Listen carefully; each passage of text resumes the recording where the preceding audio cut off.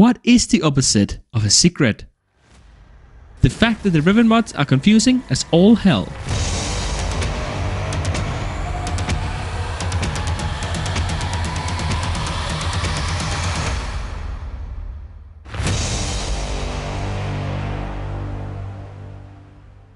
There are fewer truths more universally accepted than the fact that the Riven market will chew you up and throw you off a cliff. I also don't think that it is disputed why that is, but let's quickly go over why anyways. Riven mods are the only item in the game that isn't immutable. My rank 7 primed flow and your rank 7 primed flow is exactly the same. As a matter of fact, all primed flow rank 7 mods are exactly the same, and thusly it doesn't matter from whom you buy it. In stark contrast, the likelihood of 2 copies of the exact same Riven mod ever existing is 0 out of infinity, in the eye of probability that is. Here, let me show you. Let's use a melee Riven as an example. There are 21 possible positive stats available on a melee Riven. That is 21 options for the first stat, 20 for the second, and 19 for the third. We also have 13 options for the negative stat. That already means that hitting a specific roll is 1 out of 103,740. But we're not done yet. Every stat rolls within a certain range. Keeping it simple, we will assume that range to be 15%, and keep in mind this goes into decimal values. So that is a 150 more options per stat. Alone, that is 506,250,000 additional options. But keep in mind that we have to multiply that by the 103,740. That means that the odds you'll hit a very specific roll on a Riven when you hit that button is 1 in 52,580,375,000,000, or a 0.0000000000000000019%, or in other words, not particularly likely. Now, the reason why I just put you through that is to make it abundantly clear that when I say that every Riven is unique and has to be evaluated on an individual basis, I mean it quite literally. What I'm about to say might sound completely outrageous, but stick with me. The stats you should be looking for when buying Rivens are not the same as when you want to sell them. What the hell could I possibly be on about here? Hot take. The majority of you guys don't understand what is actually good on a Riven. I know this because I've sold Rivens with medical stats for a ridiculous amount of platinum, like a damage, crit chance, crit damage Nataruk for 2,500 platinum, while on the other hand getting stuck with extremely powerful Rivens just because they weren't being perceived as such. Basically, what I'm getting at here is that when you want to buy a Riven for personal use, you need to understand how damage scaling actually works. When you want to buy a Riven for the purpose of profiting, you have to focus on the common understanding of what makes a Riven great. Let's make a case study. Let's say that we have a Kronen Riven with critical chance, critical damage, and let's say minus heavy attack combo efficiency. Now, you might look at that and go, wow, that is amazing, perfect even, but it really isn't. Now, don't get me wrong, I certainly wouldn't complain if I got this roll, but it could be better.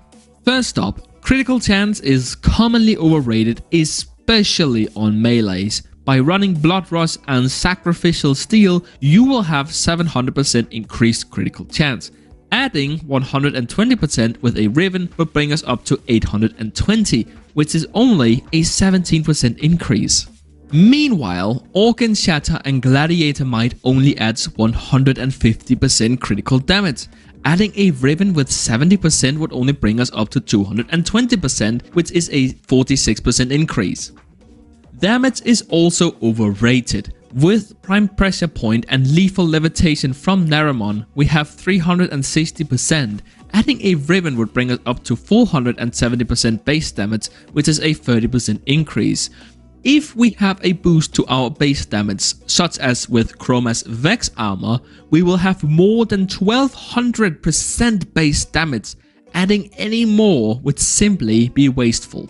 By adding elemental damage instead of base damage, we can replace one of our elemental mods, and with attack speed we get the optimal DPS output. Now, let's be honest here, one of these are clearly sexier than the other, but that doesn't change the fact that the option on the right will produce more damage, which is why you would buy a Riven anyways. Now, this is just one example. I'm not gonna break down the entire damage system, unless you want me to, of course. Let me know down in the comments below. Alright, let's leave reality for a moment. How do you profit from Riven mods? First up, we have to be able to determine which Riven mods have inherent value. What I mean by this is that only Rivens for certain weapons are desired enough to significantly increase in price when they hit those perfect stats. The easiest way to find this out is to visit Simlar and look under Riven history. We only really want to roll Rivens which cost 300 or more, or trade Rivens which cost 200 or more. Now, the next thing which you should absolutely go ahead and do is visit Warframe.market.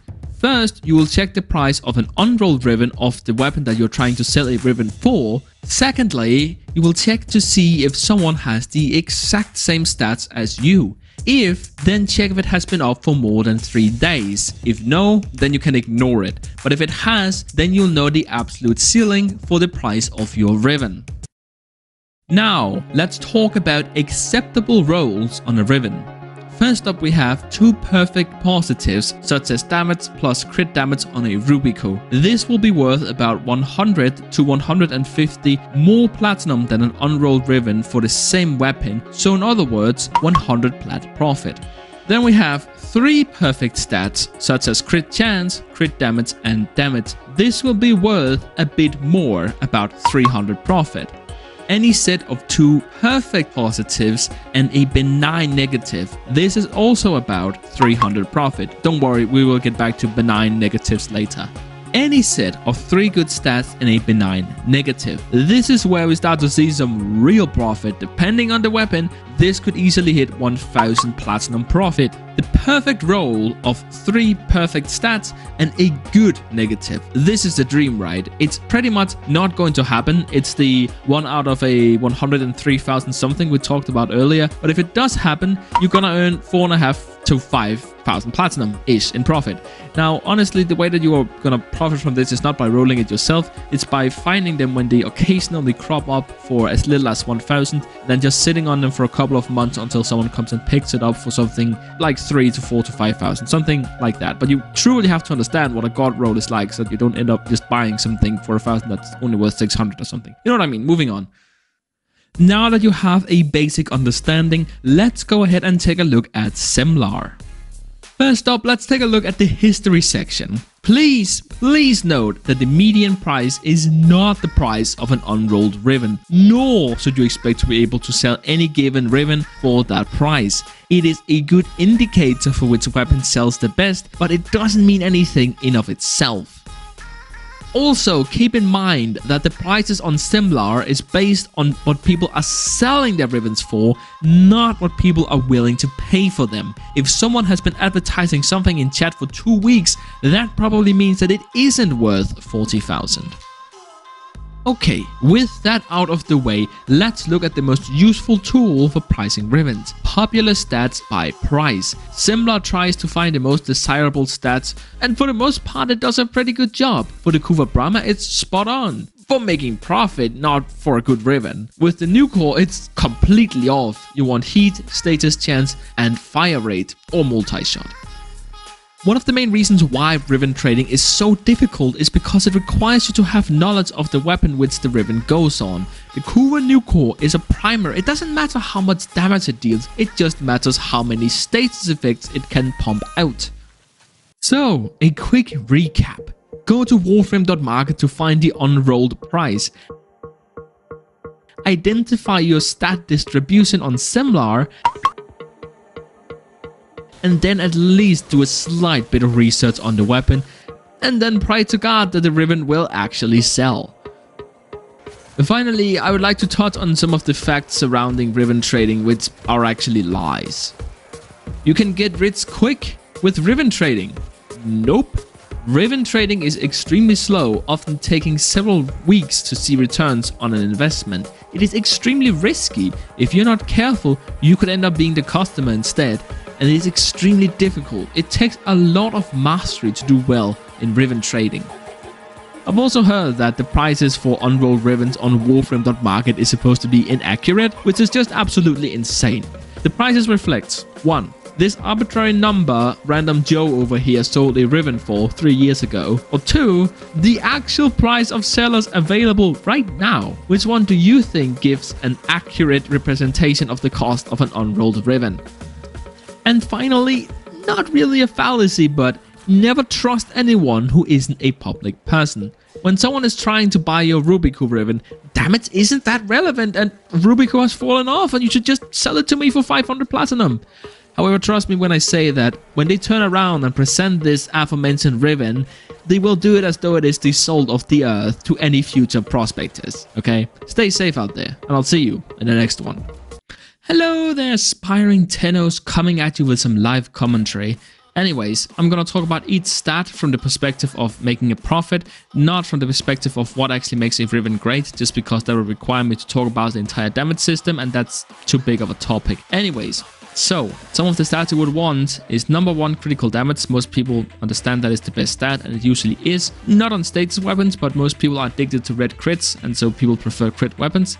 People think that you need critical chance as well. You don't, but for the purpose of profit, best stat, second best stat, and then these are sort of tied for third, and then the fourth best stat is elemental damage. Specific ones, mainly heat and toxin, really are the best. Fire rate is sort of okay as well, and that's it. That's the only stats that you would want. Now, I'll talk about some of the other stats as negatives in terms of if they are bad, benign, or good. Benign meaning that it doesn't actually hurt the weapon, but obviously doesn't benefit from it either. That's what makes it benign. Anyways, so damage to faction.